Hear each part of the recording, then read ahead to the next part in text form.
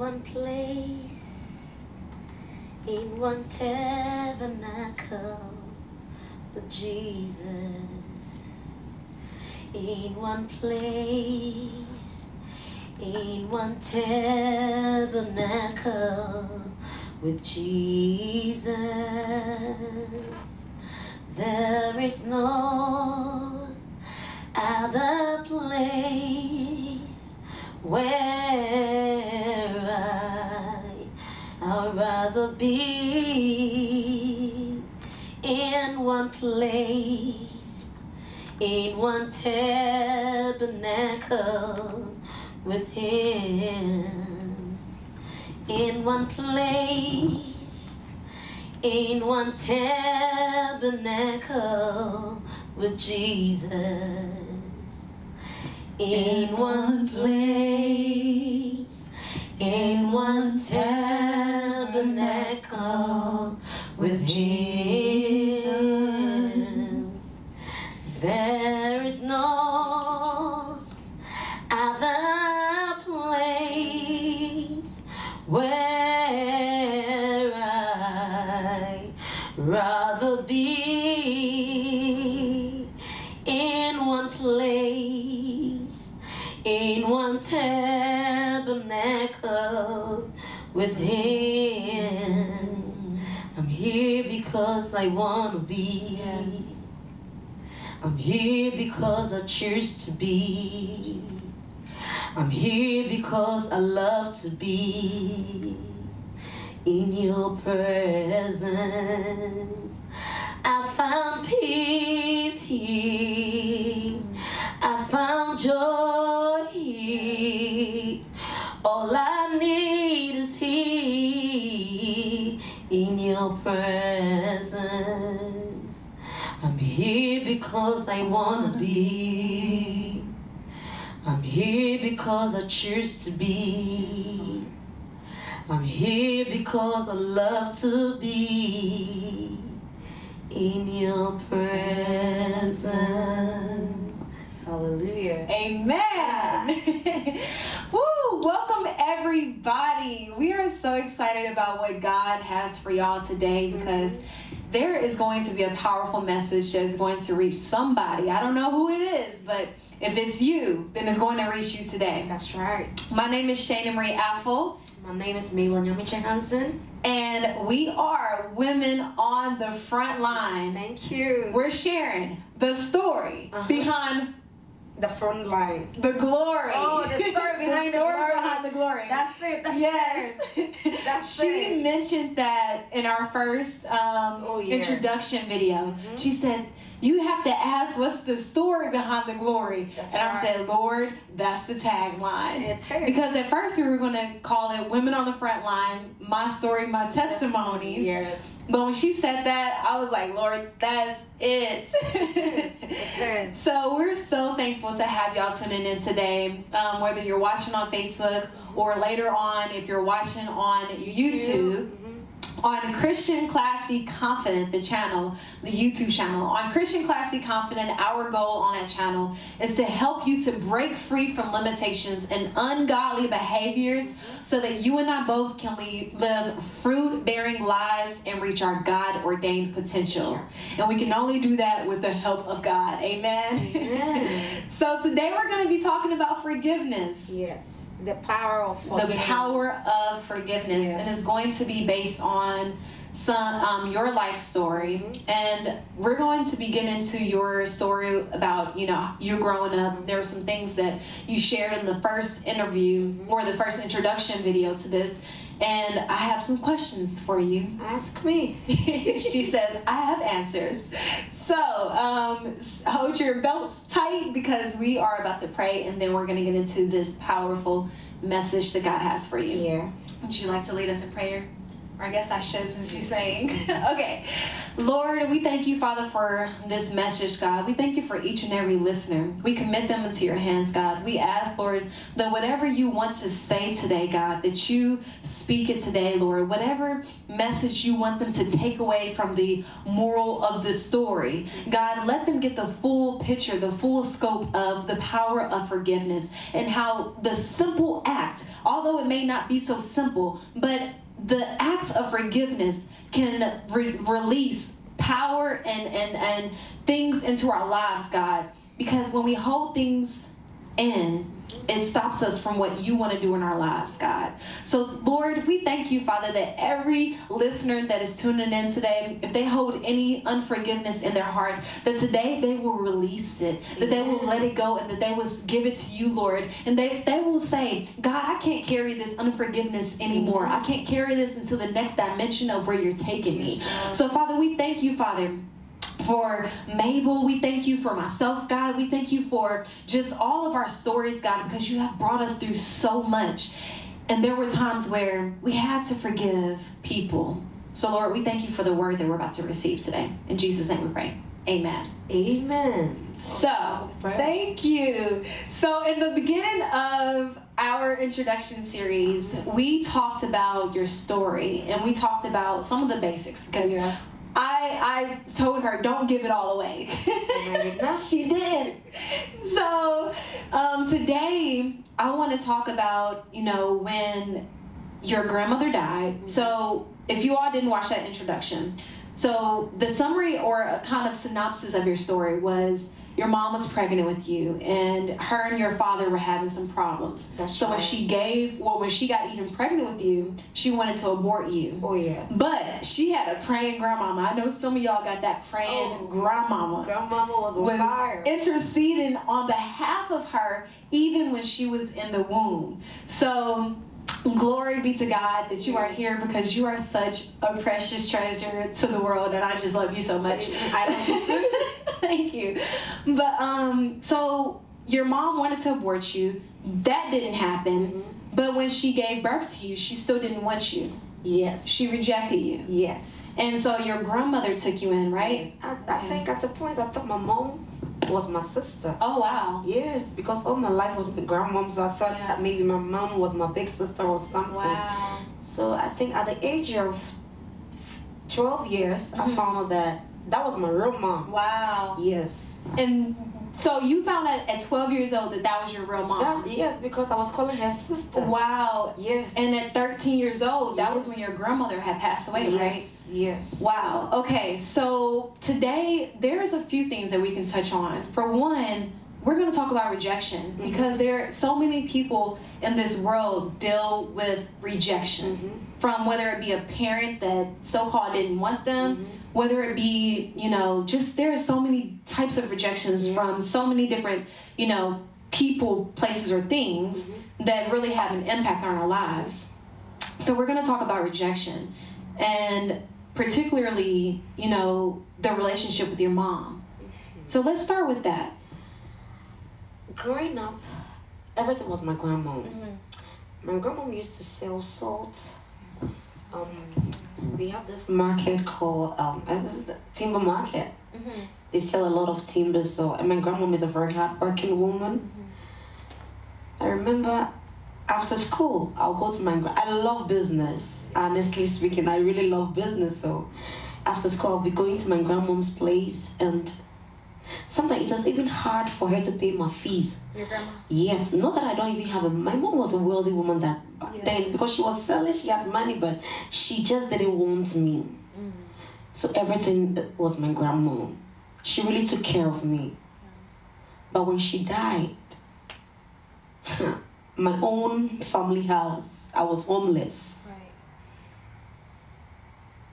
Nobody wanted me. I was very stubborn then. I was very bad. I was very stubborn. I don't listen. I was very stubborn. You send me, I won't go. And even if I go, I won't bring the change. Because it was a whole lot of stuff. So at the point somebody would say, I want you to go and buy this from you get this change, and I'll come back and I'll come and tell you the money is missing. is a lie. Right. Because if I give you the money, what am I also going to feed on? Right. Nobody wanted me when I lost my grandma. And thank be to God, I met our father. We used to go to our Life Chapel International, and I was, I had stature, I had shape, so I didn't want to go to the Sundays, so I always go to them, the elderly people, rehearsals. They would sack me, I won't go. But thanks be to God and the father of this house and our grandfather, Reverend Dr. Kojo Boateng Bempa, they took me in. They were paying my fees for me. They were feeding. I said, sometimes this man will give me this bottle wave cream just for me to look good on Christmas. He was giving me money for tithes, offering, everything. Amen. And at a point in time, I met people who were also supporting me through secondary school. I didn't have anybody. Some of them, they will even give you the money. You will call them later. You can't even get hold of them. And when I get the money, I was also giving it to other people who are also in need. Yeah. I was a fighter. I will go and fight. I fight for people for money. Sometimes I have begged before. I used to go to stores to beg for money, to buy food. I am not ashamed to share my story. Can't be. No, I'm not ashamed of this because I don't know who it's blessing some out there. I have begged money before. I go to stores to sing. Sometimes church at the parking lot, as soon as they said, let's share the grace, I'm already outside. I'm looking for the big men and women who have the Porsche cars just to go and tax them for money.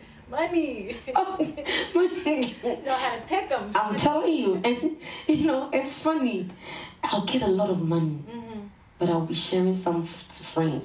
And the days that I don't have money, that I have to board a transport, maybe I'll be at the back, and the mate will be asking for them. Money collector will be asking for money, and I'll be looking through my bag. I know I don't have money. Right. And then I'll tell him, sometimes I'll sit in the car to the destination, and then I'll tell the mate I don't have money. So how do I go back home? You've come to the final destination, but I can't alight from the car. It's been a hectic road, but through it all, God saw me through. Amen. Through it all, God was my strength. Yes. He really kept me alive. I remember I felt sick inside the house. I was very sick. I couldn't walk. I couldn't talk. Where I was laying down, I was pouring over there. I was peeing over there. Nobody wanted me. Yeah. But God saw me through.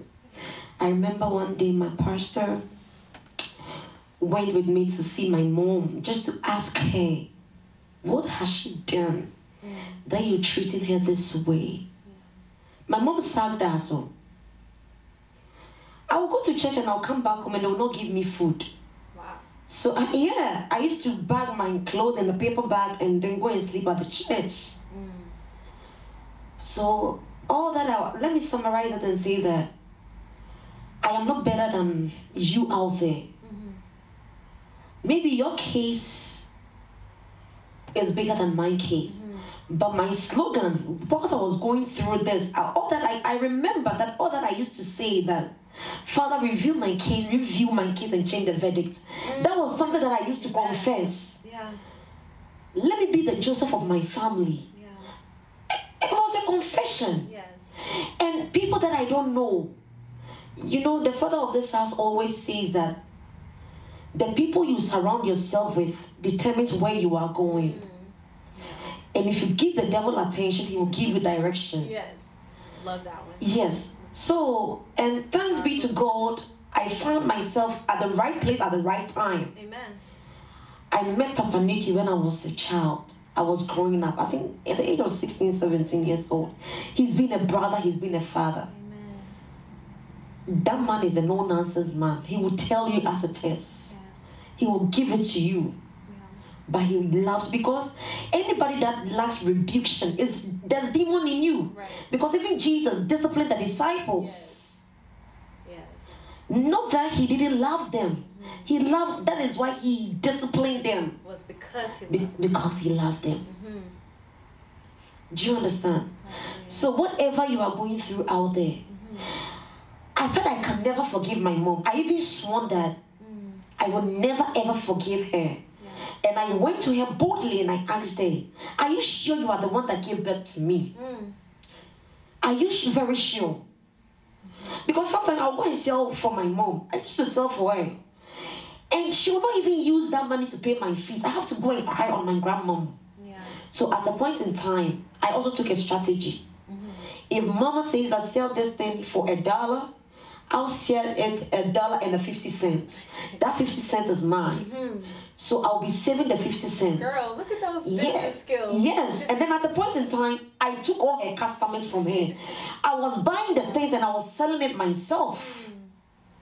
Yes, I was. Wow. Nobody was buying from her, and I wasn't selling for her.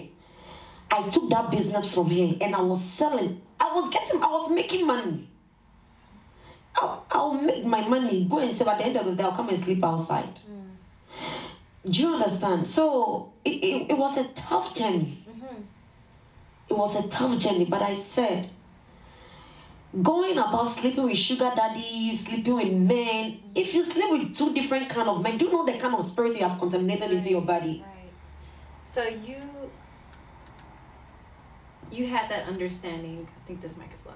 But you had that understanding at a very early age that spirits are transferred through sexual sexual encounters.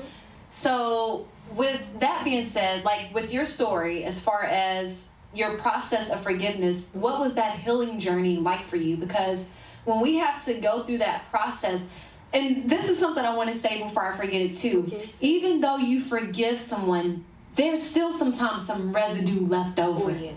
So you can say, because, you know, for me, my dad had sexually abused me for years. And it was on my 10th birthday when I told my grandmother what was happening. Because we all lived in the same house.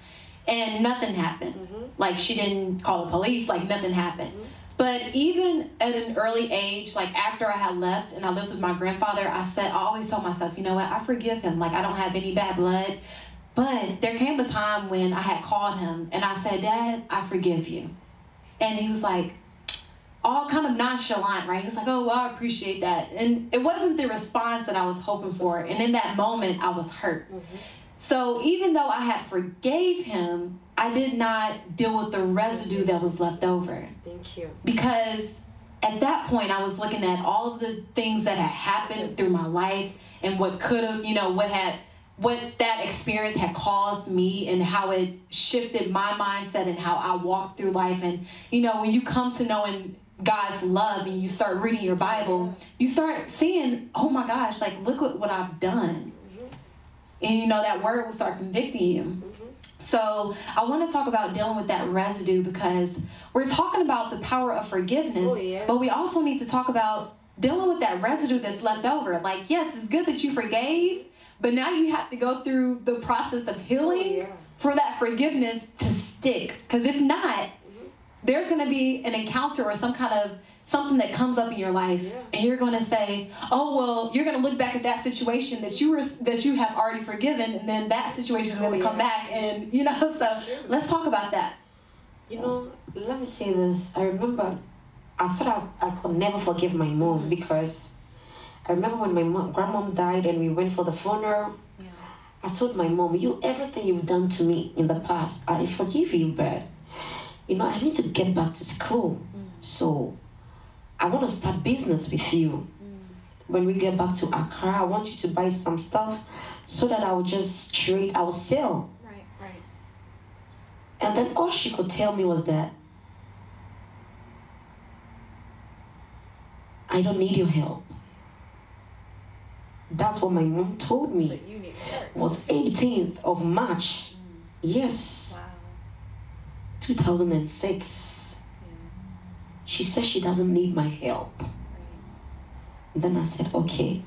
So I bought a car from the village and then came to Accra. I slept outside for 1 year. Yes. my own family house. I slept outside for 1 year. Yeah, I'll go. And even when people give me money, some of my cousins, I come and then I share with them. And ever since growing up, any job that I apply, they don't ask me for CV. I have never gone for an interview for a job, but I get them. So I started working at a law firm. And then what happened to me, I think I sneezed. And then I passed out. Oh, wow. Yes.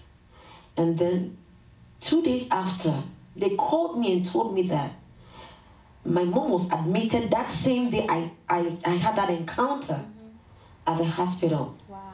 And then I'm like, I don't care. Even though I said I don't care, I'm like, she's a mom.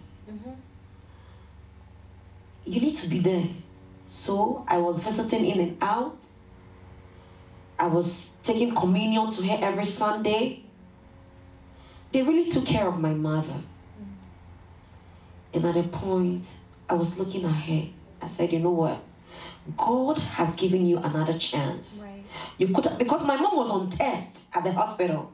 Wow. You see how when a car knocks a cat or a dog, the way they yes, that was how my mom was just on test. Even her blood group, the blood that they had to give, they were not even getting it. Wow. Yes. But every Sunday, I'll rush to Kolebu and then go and give her communion.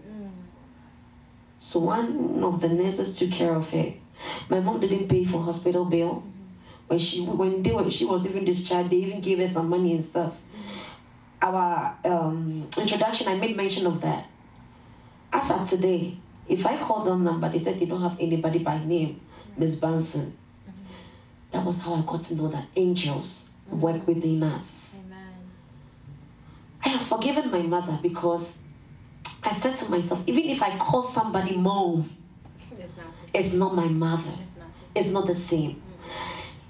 Even if my grandmom is no more around, I said I'm a Christian. I pray. I pay my tithe. If I harbor her in my heart, then it means whatever I am doing, I'm not doing it right. Because even the Bible says that if you know you are not talking or you have a loggerhead with your friend, go and amend before you come to my presence and give an offering. So I went to her. I told her I love her. I love her as my mother, but whatever she has done, I can't forget about it. That night, 23rd of August, 2016, somebody gave me money, a huge sum of money, at the airport. All that I could hear behind my counter was that, take out your tithe and give the rest to your mom. Wow. I battled with it for 2 weeks. Because I wasn't releasing the money and the money was in my account. I had already paid the tithes though. But money wasn't coming to me. Money, but when I gave my mom that money, doors started opening. Wow. And when I left that family, you know, I went to write an exam in Kumasi. I came back, my auntie has packed all my things outside. So I was perching. Like this is somebody's perching, like going to friend's house and then, but the day I left that house, that was the day of my breakthrough. Amen. So sometimes you may be at one place. Yes. God will be saying, go here. You're like, no, I'm so comfortable here. You don't know what God has in store for you. You don't know. I have forgiven her. And I have a heart of forgiveness. Yeah. I do. Same. I really have a heart of forgiveness. But sometimes people try to misuse us.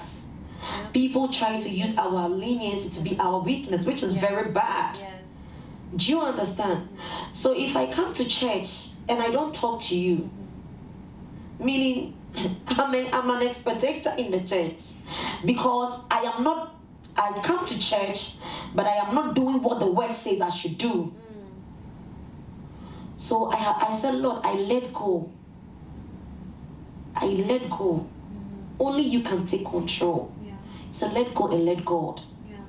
I have let go of everything. I have forgiven my mother. Today, if I don't talk to my mother, I feel like I've lost something.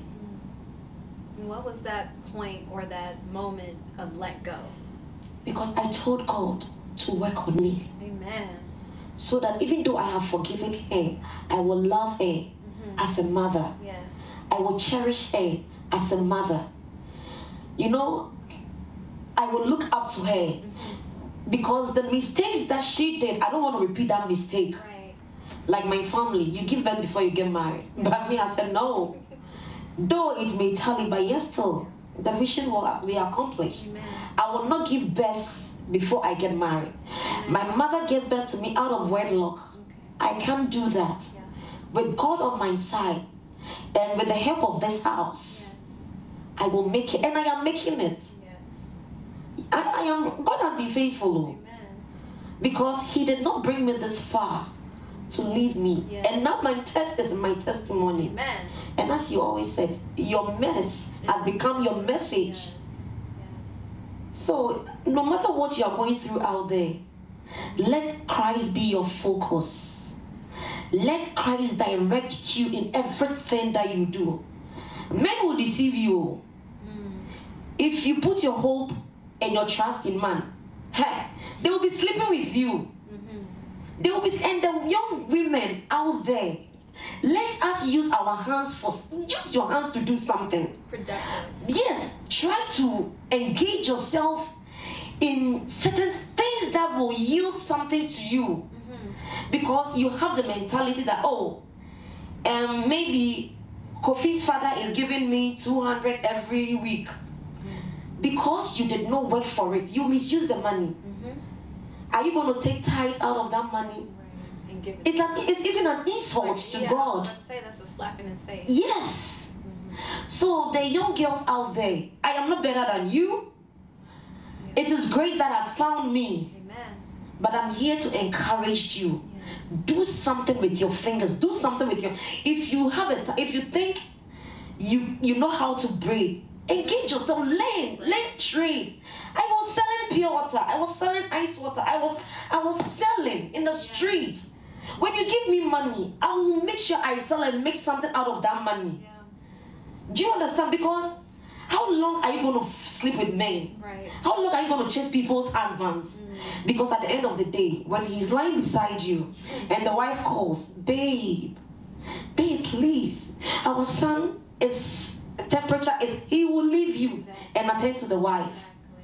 So why are you wasting your time? Yes.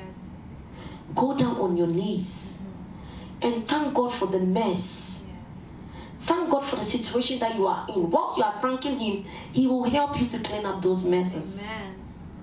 What do you have to say, my sister? That is such a powerful word, because, oh my Lord. Okay, yes. So I'm trying to even figure out where to start. Start wherever you want to start. So, yeah, be productive. I mean, whatever you're going through right now, whether you're younger, whether you're older, find something to do, because there was a saying when I was growing up that said, fast money, if you get fast money, it leaves you fast. Yeah. So anything that you get on that you didn't get it in a good way is not gonna stick. It's not gonna hold. So it's important for younger people, even for older people, who, whatever stage of life you are in, to find something that God can use in you. Whether it's braiding hair, whether it's cooking, whether it's sewing, whatever it is. Do it. Learn a skill, learn a trade. Yes. Sleeping around with different men, and that's a part of my message too, to young ladies especially, because I know what it's like when you're trying to have money in your pocket, but you don't have to resort to selling your body or selling your soul. Growing up, I pretty much had to fend for myself. I was a waitress, and I also was a delivery girl. And at one point, I was working 2 jobs while running track and going to school. So there is always a way to get what you need. And you don't have to sacrifice who you are in order to get that. And then when you if you start sleeping around, first of all, nothing good is going to come from that. For one, the memories, those aren't going to be good memories in your mind. It's not going to be a good part of your story that you like to look on. Now, yes, God can redeem the time. Yes, he can make your mess your message. But if you can avoid doing something, living a certain lifestyle, then avoid it. Avoid it. Yeah. Cut yourself the heartache and avoid it. And let me say something. That sleeping around, it's not even only women that does that. Oh, no. We have young men who can use their hands to work, but they want to follow elderly women because they want quick money. I want somebody who is 15 years older than me. I want somebody who no. Sugar mama. Sugar mama. Sleeping with that sugar mama, you are wasting your life. Yeah. You are destroying your own self. Yes. Why can't you do something as a youth, as a young girl, a young guy coming up, doing yahoo, stealing from the internet, sleeping with dogs? It doesn't make sense. It doesn't make sense. You know, and nobody is judging anybody. Nobody is condemning anybody. Life is a choice. But how do you make your choice? How do you make your choice? How do you make your choice in life? It's about time that we, the youth that are coming up, we should use our energy, our talent to do something for Christ. Because if you read, I've forgotten that quotation. Holy Spirit will bring it back. If you do it with all your might and diligently, God will honor you. God will honor you. And if you are doing it today, you have to stop. Stop it. You have to stop. Because God himself will bring you your partner. God himself will bring you that destiny helpers you are looking for. And somebody will just help you, take you in. I remember there was this one man who was willing to help me pay my fees. But he asked me to come to his office. And then I went to the office. When I got, that day I was very wretched. Even my flip-flop was even torn. But he was not looking at the wretchedness. He was looking at my figure. After giving him the money, he was like, "Can I kiss you?" I said, "You want to kiss me? Is that the reason why you brought me here? Do you want to do this with me before you pay my fees or what?" But thank be to God. A client walked in, so I was able to go with the money. And thank God I received the money before that thing happened. Sometimes it is not us. Mistakes are always born to happen. That is why the Bible also says that we should flee. We should stick to our heels and run. And run. The way the world is going, please, let us give our all to Christ. Right. Amen. Because that mouth you are using to flatter men, you are using to flatter sugar women, you can use that mouth to win souls to Christ. You can even use that mouth to do something, go to where maybe they do books, like stationaries. Do buy it. Even if a day you are getting $1, even if a day they are giving you even $10 or 10 Ghana cedis, save 5 cedis. And at the end of the year, you'll get something. Right. I have been there before. And I am not ashamed to tell you that where you are is going to destroy you. As for me, I was lucky that grace found me. Maybe grace will not find you. You will die in it. So why don't you pursue and ask God to show you mercy? Ask God to give you a new life. I don't want to tear up. Oh, no. Amen. Amen.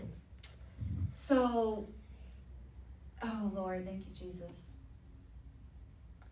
If you're living a lifestyle that is out of the will of what God would want you to do.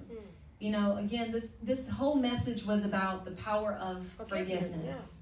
And sometimes what happens is that we get into a way where unforgiveness starts leading us to different lifestyles, where unforgiveness starts causing us to look at ourselves differently. And because we haven't forgiven the situation, because we haven't forgiven ourselves, sometimes we feel like we are the reasons why we got in that situation.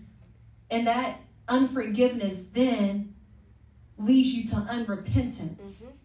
So now here you are with an unforgiven heart, whether it be towards yourself or to someone else. Well, first of all, you can't forgive yourself until you forgive the other person anyways, because you have to release them. Mm-hmm. And as you release them, you have to release yourself and say, you know what?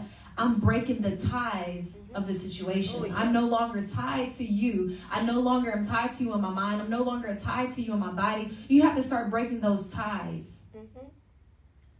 So if you're living in a way that, you know, where you're selling your body or you're sleeping around or whatever it is, just know that, yes, grace may not find you right now. Oh, yeah. Because tomorrow's not promised. And again, like, we're not judging anyone, because me, myself, and I have a different story from Mabel. Oh, yeah. I did a lot of things that I am definitely not proud of. Mm-hmm. A lot of them. But at the same time, God still was with me, because I would be in my room reading my Bible. I would be in my room. Yes, I would be in my room crying out to the Lord, saying, you know what, God, like, I need you. And he found me. Because you didn't want to do it no more. Amen. So you have to want to change. See, sometimes people don't want to change. They say, well, I can get on the internet and I can sleep around and I can sell my body. I was having a conversation with someone and I said, you don't have to do that to yourself. Like, think about what you're doing to yourself. Think about what your kids may see. Think about what other people, you know, and it's not even what other people are going to say about you, but how you're putting yourself out there.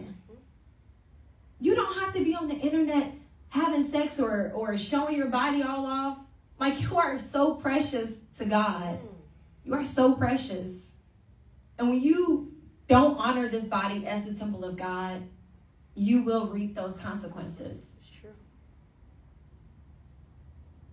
So today, again, the message was all about forgiveness, because we want you to understand that as you forgive other people and you release them, and you release the situations that you've gone through, you release that from your mind, you release it from your heart, you release it from your spirit, you will start seeing breakthrough happen. Yeah. You will start seeing doors open. You will start seeing God work boldly in your favor. You will start seeing the grace of God come into your life like never before. But you have to start forgiving. You have to let go and let God. Yeah. So we're going to close out with a powerful prayer, because we want to pray for you. We want to pray with you. We love you. This Women on the Frontline is all love. It's about love. It's all love. It's about love. But there's a story behind each and every one of our glories. Oh, yeah. And there is a message from our mess. Yeah. So Mabel's going to close us out in prayer. And we thank you for tuning in. You can catch this video on YouTube. Share with your friends as well. But we're going to pray you out really quick. You are the fire in me. You are the power that works in me. You are my ever-present helper. Holy Spirit, I adore. Precious Holy Ghost, I worship you. I worship you. Precious Holy Ghost, come take your place in me. Purify my heart. Let it be as gold and precious silver. Purify my heart. Let it be as gold and precious silver. Refine as fire. My heart was desire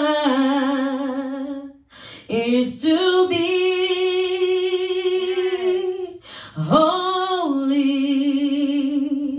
set apart for you, Lord. I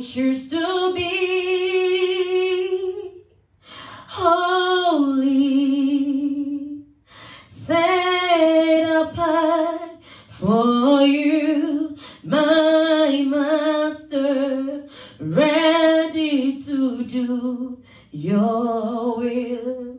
Father, we are ready to do your will. Father, refine us again, oh God. Father, we thank you for this moment. We thank you for the strength. We thank you for the life of our viewers. We thank you, Lord, for the grace. We thank you for the job that you have given unto us, oh God. Father, we bless your name. Let the words of our mouth, oh God, and let the meditations, Lord, of our hearts, let it be acceptable in your sight. In Jesus' name, amen. Can I just add it? Father, we thank you, Father, for each and every listener that has listened tonight, God. We pray, Lord, over their ears, God, that they have ears to hear, God. That they didn't just hear the message, but that they actually listened. Because sometimes we can hear, but we're not actually listening. So, Father, we ask that what was being said was being listened to and not just heard, God. But we also ask, God, that as they listen to this message, Lord, that they will turn from their wicked ways, that they will learn the value of repentance, God. That anyone who has been living a wayward life, God, that today they will come to you and surrender the life to you, God. That they will say, I no longer want to displease. I no longer want to abuse this temple. Because, God, you said that your Holy Spirit lives in our temple and that we are the temple of God. So, Father, we thank you, Father, for each and every listener, God, that as they heard this message, God, whether it be repentance for unforgiveness, repentance for anger, repentance for bitterness, Lord, just let them come to a place of repentance, God, because we each and every one of us need to repent of our ways on a daily basis. So, Father, I ask, Lord, that you even reveal to them their heart, God, because you look at our hearts, Lord. So we ask, Lord, that you reveal to them their heart, Father, and that you show what needs to be healed, what needs to be forgiven, what needs to be released. So, God, that you can work mightily and wonderfully in their lives, God. But you can't do that if there are walls that are being built up. So, God, we come against each and every wall of unforgiveness, each and every wall that is burdening your people, each and every wall that is trying to take your people to hell. Lord, it is not your will for us to go to hell, but you have given us life and life abundantly. So, Father, we thank you, God, that as they heard this word, God, that their lives will be transformed, God, because we're not just up here speaking about our testimonies or about our stories. It's not just about our mere stories, but it's about the power of your word that has worked through our lives, God. The power of you that has transformed our lives, God, from a wayward life or from a life of unforgiveness or stubbornness or whatever it may have been. But, Lord, you have shifted us and you have changed us. You have molded us into someone, into women who are of valor, women who are on the front line, women who have glory behind their story. Because not every story has glory. So, God, we ask, Lord, that as you continue to glorify yourself through us, Lord, that each person that is tuning in, that you will also glorify yourself in their life. Because at the end of our lives, Lord, we want you to get all the glory. Yes, the Lord. You will get all the glory. Yes, the Lord. So we honor you, God. Amen. We thank you, Father, that this word reaches exactly who it needs to reach. Amen. And that today, forgiveness will spring forth. Hallelujah. And because of that, Lord, we thank you. Amen. We thank you, Father. Amen. We thank you that they are released Yes, Lord. from unforgiveness. In Jesus' name we pray, amen. Amen. All right, we will see y'all again. God bless you, sis. We will see y'all again. We will see y'all again on the next Facebook Live. I'm sure we're going to come back next Monday. Yes. We don't have a solidified time yet, but you can more than likely expect it again on Monday. We also will have these videos posted on YouTube at Christian Classy Confidence. Yeah. So please do subscribe, show some support. And it is a ministry-based channel. Share. Love you. Bye.